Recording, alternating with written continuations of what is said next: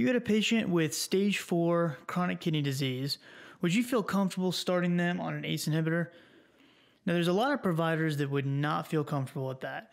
We know that ACE inhibitors and ARBs can potentially cause an acute renal injury, and so there's some providers that are going to be very leery about starting one of these medications in a patient who already has reduced renal function to begin with. So I want to look at a study that was published in 2006 in the New England Journal of Medicine, and it looked at the efficacy and safety of benazepril in patients with advanced renal disease. It was a double-blinded, randomized control trial. It took place in China, so all the patients involved were Chinese. It had 422 patients enrolled in the study. Patients were aged 18 to 70 years old, and they were all diagnosed with non-diabetic chronic kidney disease. So just to quickly go over some of the inclusion criteria, patients had to have serum creatinine of 1.5 to 5 milligrams per deciliter. They had to have a creatinine clearance of 20 to 70. They also had to have persistent proteinuria, which the researchers defined as having 300 milligrams per day of protein in the urine. Also, patients could not have been on an ACE inhibitor or an ARB within the last 6 weeks before the screening process started. Now, patients were excluded from the study if they had an immediate need for dialysis, if they were taking NSAIDs, if they had had a heart attack or stroke within the last year, or if they had obstructive uropathy. So patients were separated into basically 2 different arms. The first arm had just one group, and it was patients with serum creatinine of 1.5 to 3. Those patients were treated with benazepril 10 milligrams twice a day. There was not a placebo group in this arm. The researchers said it would be unethical to not treat these patients because there was more data in this patient population than there was with more advanced stages of kidney disease.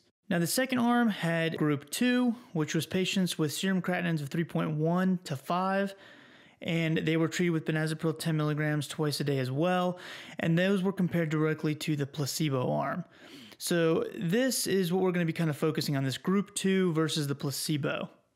Now, the primary outcome that the researchers were looking for was an occurrence of creatinine doubling, end-stage renal disease, which they classified as someone who needed dialysis or a renal transplant, or death. So all 3 of those things went in to make up the composite that was the primary outcome. They also looked at the occurrence of creatinine doubling by itself, as well as end-stage renal disease by itself. And some of the secondary outcomes that they looked for was a reduction in proteinuria, a decline in GFR, and also they looked at blood pressure lowering. So let's go through this table real quick. The primary outcome, again, this is just group 2. I didn't include group 1 in this table just for time's sake. But the primary outcome was seen in 41% of patients, whereas it was seen in 60% of patients in the placebo group. So this gave us a p-value that was significant, and if you calculate the number needed to treat, it was actually 5. So I didn't list this on the table, but if you look at creatinine doubling by itself, taking that out of the composite, looking at it by itself, it was significantly reduced in the benazepril group compared to the placebo.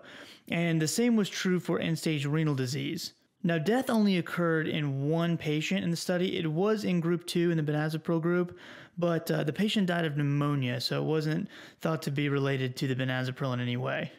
Now, looking at the reduction in proteinuria, 52% reduction in the benazepril group and only 20% reduction in the placebo group. Now, also keep in mind there was a reduction in the placebo group because these patients were on a protein-restricted diet. So that's where some of that comes from. But we had a significant difference comparing the benazepril to placebo. And patients also had a slower rate of GFR decline in the benazepril group compared to placebo. And that's also important because the researchers stated that significant proteinuria, which they classified as greater than 100 milligrams per day, was directly associated with faster GFR decline.